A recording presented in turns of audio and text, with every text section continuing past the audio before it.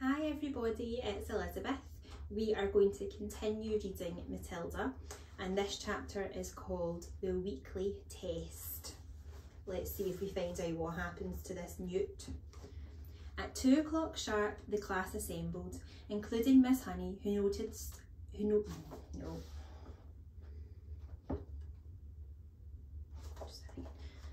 Hi everybody, it's Elizabeth. We are going to continue on with Matilda. Let's see if we find out what happens to the newt in the water jug. The next chapter is called The Weekly Test. At 2 o'clock sharp, the class assembled, including Miss Honey, who noted that the jug of water and the glass were in the proper place. Then she took up a position standing right at the back.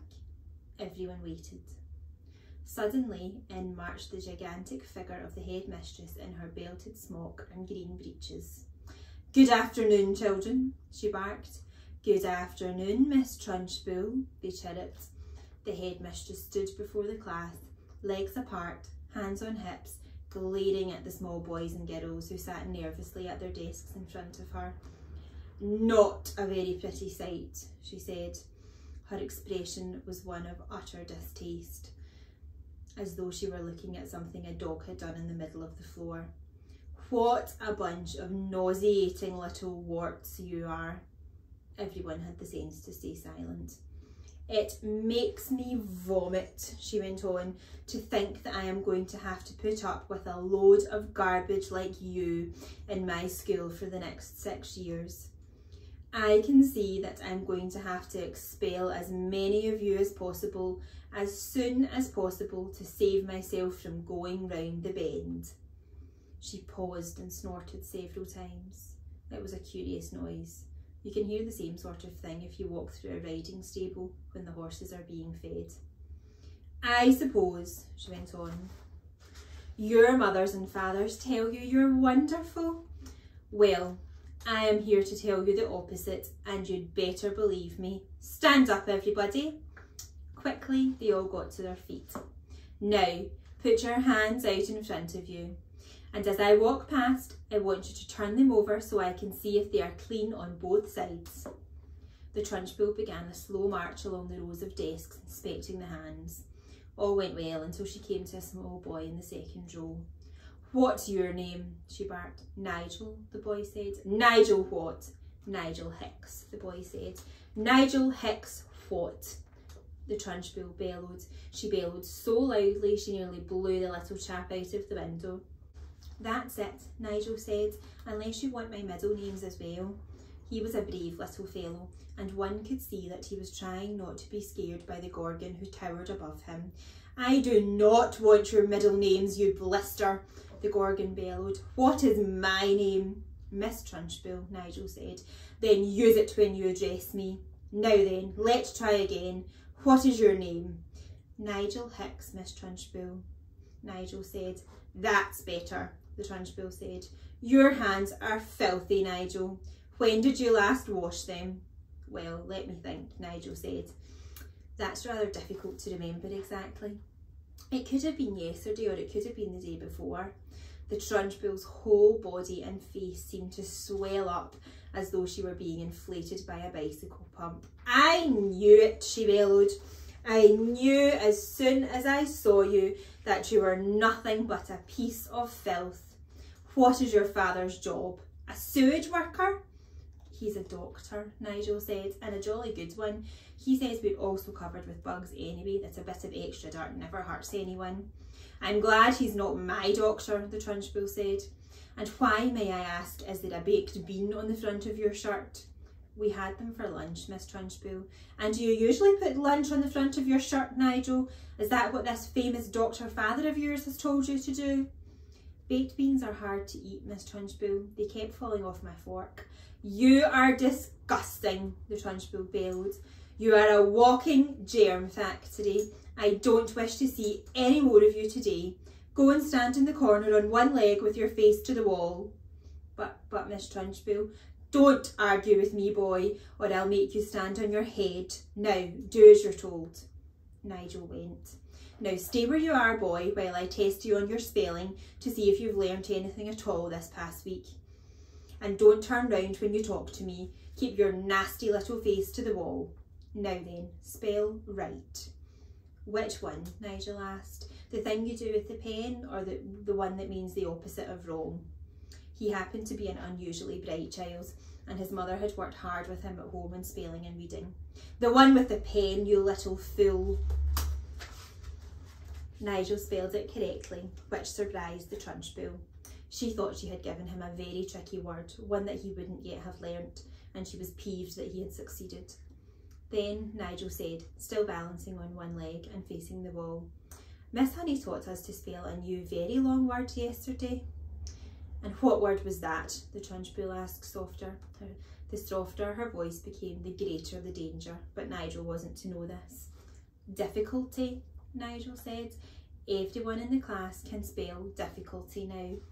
What nonsense, the Trunchbull said. You are not supposed to learn long words like that until you are at least 8 or 9.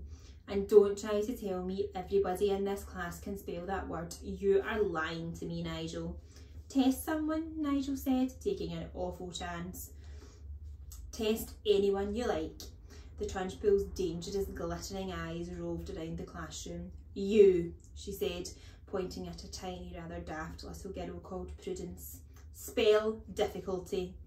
Amazingly, Prudence spelled it correctly and without a moment's hesitation. The Trunchbull was properly taken aback. She snorted. And I suppose Miss Honey wasted the whole of one lesson teaching you to spell that one single word. Oh no, she didn't, Nigel piped. Miss Honey taught it to us in 3 minutes, so we'll never forget it. She teaches us a lot of words in 3 minutes. And what exactly is this magic method, Miss Honey asked the headmistress. I'll show you, piped up the brave Nigel again, coming to Miss Honey's rescue. Can I put my other foot down and turn round, please, while I show you? You may do neither, snapped the Trunchbull. Stay as you are and show me just the same. All right, said Nigel, wobbling crazily on his one leg. Miss Honey gives us a little song about each word and we all sing it together and we learn to spell it in no time.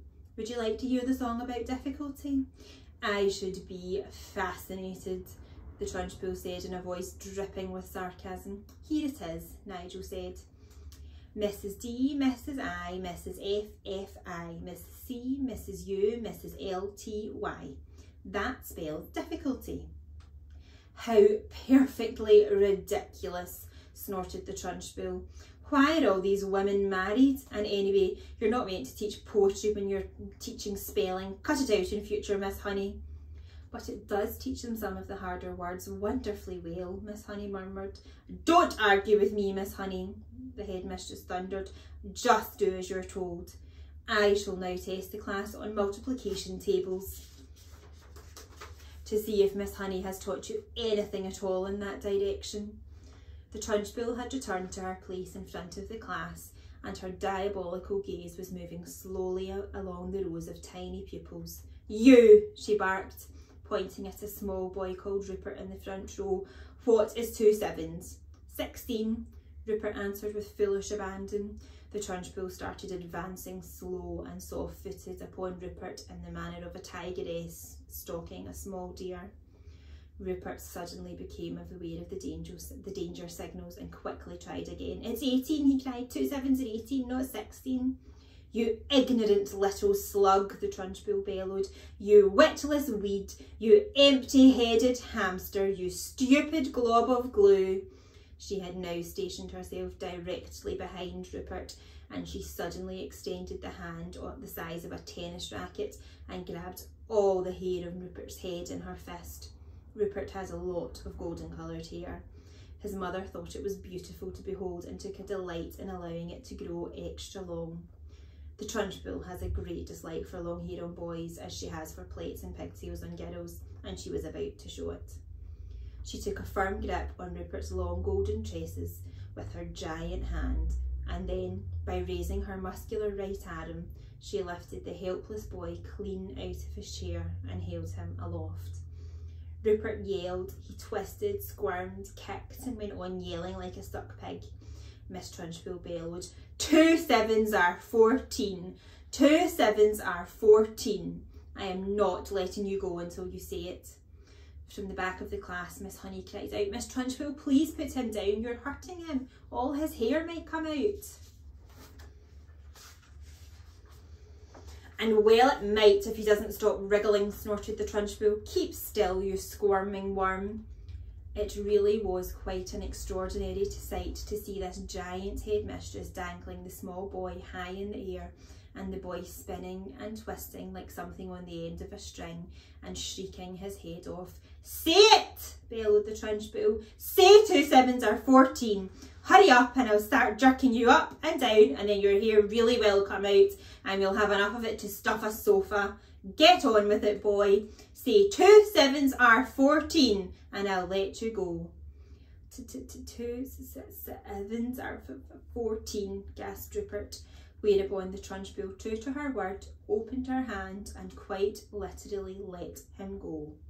He was a long way off the ground when she released him, and he plummeted to earth and hit the floor and bounced like a football. Get up and stop whimpering, Trunchbull barked. Rupert got up and went back to his desk, massaging his scalp with both hands. The Trunchbull returned to the front of the class. The children sat there hypnotised. None of them had seen anything quite like this before.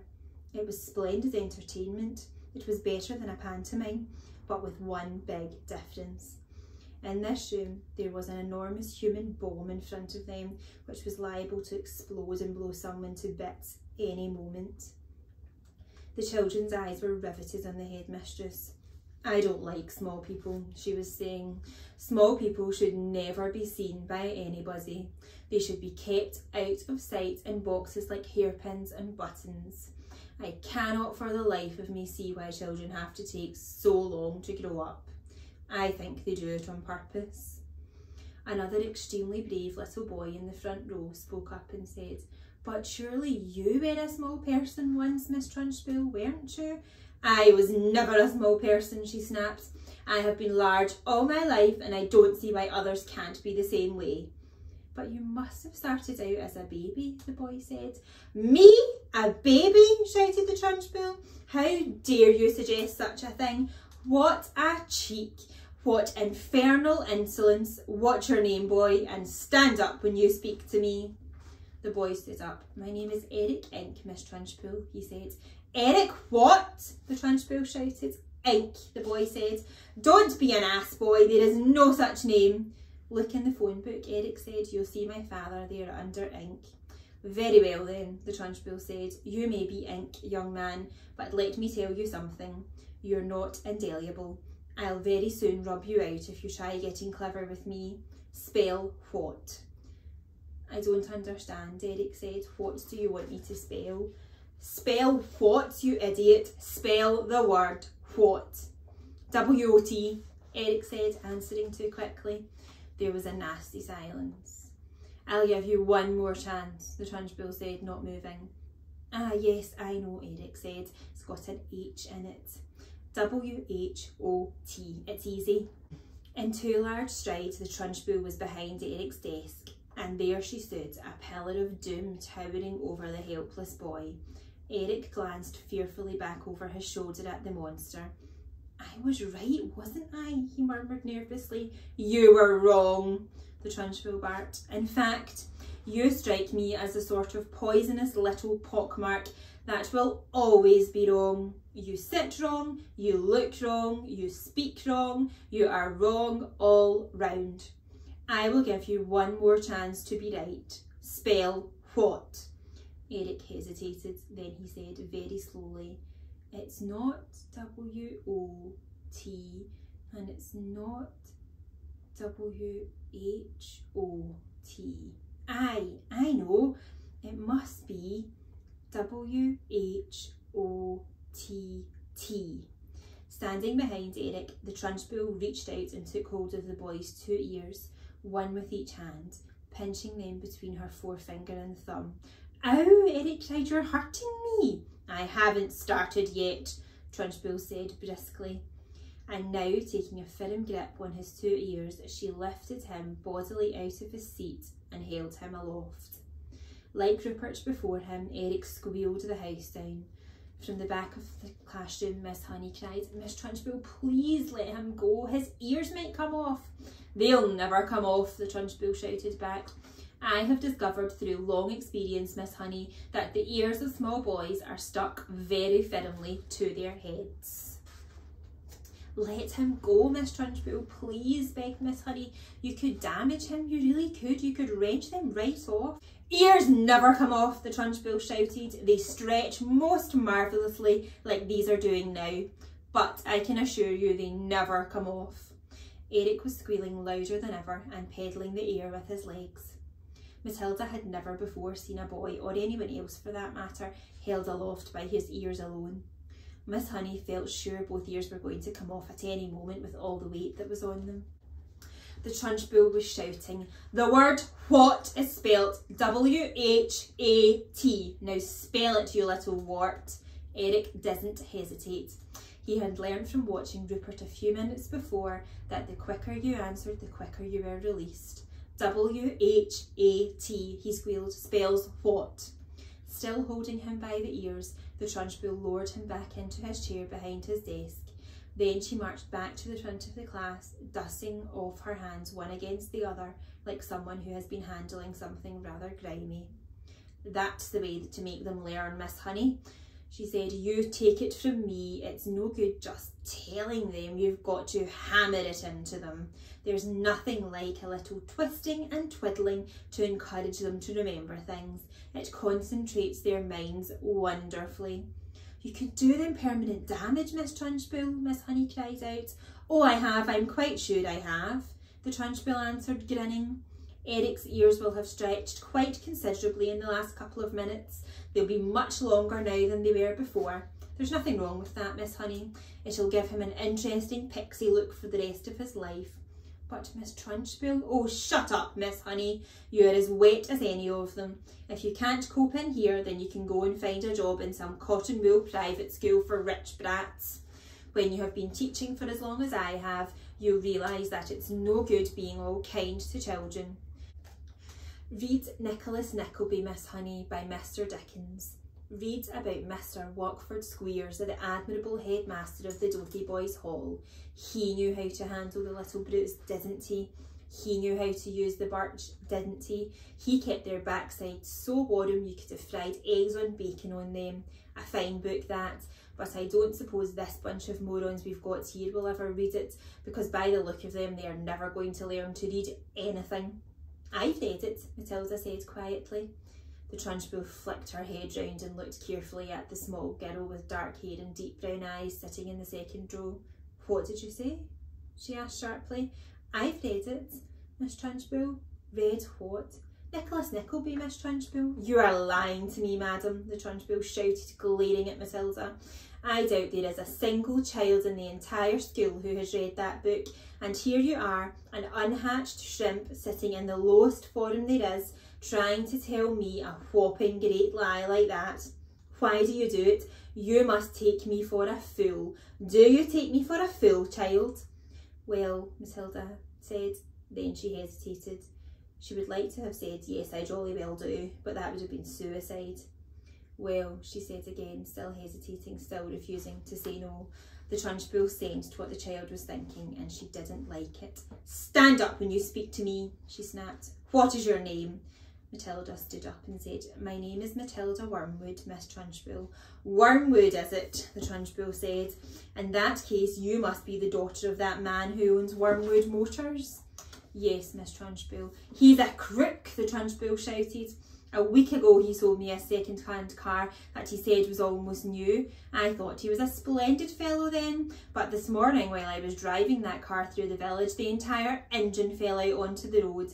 The whole thing was filled with sawdust. The man's a thief and a robber, and I'll have his skin for sausages. You see if I don't." "He's clever at business," Matilda said. "Clever my foot," the Trunchbull shouted. "Miss Honey tells me that you are meant to be clever too. Well, madam, I don't like clever people. They are all crooked, and you are most certainly crooked. Before I fell out with your father, he told me some very nasty stories about the way you behave at home, but you'd better not try anything in this school, young lady. I shall be keeping a very careful eye on you from now on. Sit down and keep quiet. And that is the end of the chapter. Thank you so much for watching. See you next time. Bye.